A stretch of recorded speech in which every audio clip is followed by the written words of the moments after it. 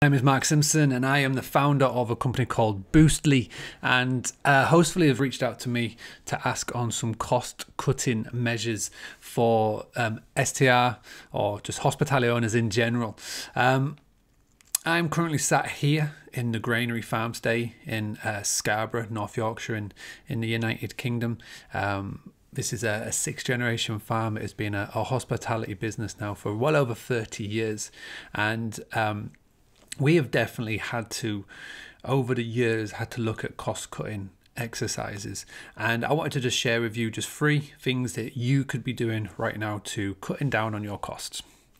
Number one is probably the easiest. If you just get out a statement, just print off your bank statement for the last 3 months, and what you're going to do is you're going to go through each single transaction for your business.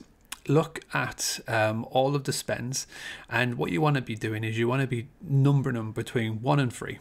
So 1 is an essential. It's something that you can't cut down on. You're paying the lowest rate possible, or it is an essential. It's a necessity for your business to be able to grow. Number 2 would be it's important, but at a push you could potentially cut it. And number 3 is a non-essential. So what you're going to do, go through every single one of those transactions. This could take you a couple of hours to do, but this couple of hours could save you thousands of dollars over the next 6 to 12 months. So go through each one, and what you'll do is you'll have a list. You'll have all of the 1s in one corner, you'll have the 2s, and you'll have the 3s. And the most simplest thing that you're going to do is just cut the 3s straight out. Over the course of the next 3 to 6 to 12 months, cash is going to be king. You need to have as much cash reserve in your bank account. You want to be able to cover for potentially 6 to 12 months. We don't know how long this is going to go on for. We don't know what the knock-on effects are going to be from this. In an ideal world, specifically hospitality, when people come down from the back of these lockdowns, they want to be traveling again. They want to be coming to stay. They want to have a break. They want to have something to look forward to. So if out of all the industries that there is, I think the hospitality industry, the short-term rental industry is going to be one that will see the most immediate bump on the back of it. So you've got to be ready, but at the same time you've got to be cash positive. You've got to have cash in the bank. So if that means cutting back on any investments that you've had, please, try and stop that, put it into your cash. If there's any unnecessary spends, again, that's one of the key things that I want for you to be doing right now. Look at what you've generally been doing. Look at the advertising spend that you have been doing over the sort of the 3 to 6 to 12 months. And what you want to be doing is you want to be looking specifically when it comes to advertising with what you're doing. If you're paying for any print ads, if you're paying for any banner ads, if you're paying for positions on blog posts, just go through the 80-20 rule. So go for each one, and Google Analytics will be able to help you with this. Your booking engine will be able to help you with this. But look at which 20% of your actions are bringing in 80% of the profits. Okay, and if say 1 or 2 or 3 channels, then double down and focus on them. Anything that's not working, then just get rid of it. Again, this is not the time for sentimental value. Get rid of it if it's not working.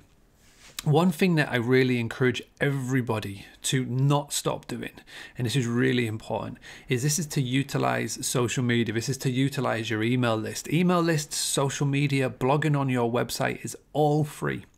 And if you can start doing that now, building up your brand, sort of showing and communicating with your previous guests and anybody that has potentially booked with you already, who has had to move their dates further down the line because they can't currently come and stay with you now, then this is where it's really important that you're dedicating a lot of your time. The beauty of this is that a lot of it is free. There's zero cost, or if there is a cost specifically with email marketing, it's very, very low.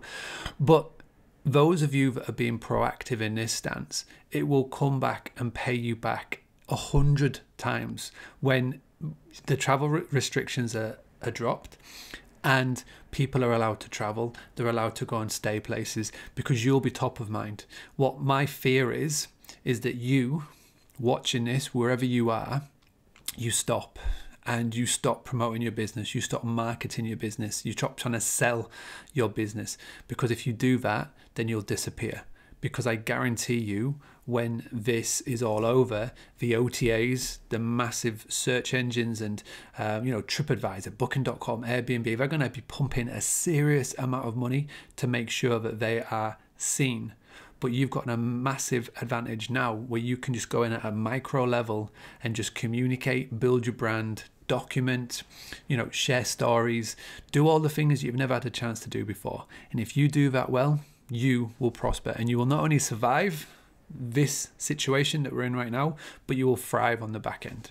If you want to get more tips like this, I've got a ton of them. I'm doing live videos every single day on my Facebook page. If you just go to facebook.com/Mr. Mark Simpson, if you go there, you can watch all of the live videos that I've previously recorded and all of the ones that are in there. Every single day in April, I'm going live, bringing in experts from around the world, from hospitality and further beyond, to share tactics and tips on how you can not only cut down on costs, but you can also be proactive with your marketing. So please go and check that out. If you want to get a little daily boost from me, I've got a little WhatsApp group going, boostly.co.uk/daily boost. Come into the channel. Every day I'm just sharing actionable little tactics and tips. Love to see you in there. Thank you so much for Hostfully for inviting me to doing this. I hope this has been some help. Again, it's Mark Simpson at Boostly UK on all the social channels if you want to come over and say hi.